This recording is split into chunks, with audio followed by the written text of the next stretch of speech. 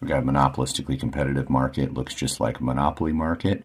We're trying to figure out total revenue. Total revenue is price times quantity. So we need to figure out what the profit maximizing quantity is first. That's where MR equals MC. Here's MC, here's MR. Quantity is 8.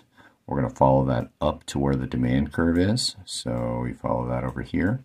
So the profit maximizing price is 18. We're going to multiply that by the quantity, which is 8.